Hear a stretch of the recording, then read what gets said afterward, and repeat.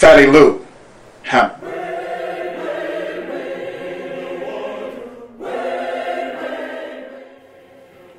Born poor and illiterate in the harsh Mississippi Delta, the granddaughter of slaves and the daughter of sharecroppers, Fannie Lou Hamer, as sharecropper herself, became a key figure in the Mississippi leg of the Civil Rights Movement.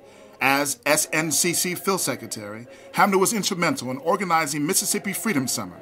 She also served as vice chair of the Mississippi Freedom Democratic Party that publicly challenged Mississippi's all-white, anti-civil rights delegation at the 1964 Democratic National Convention.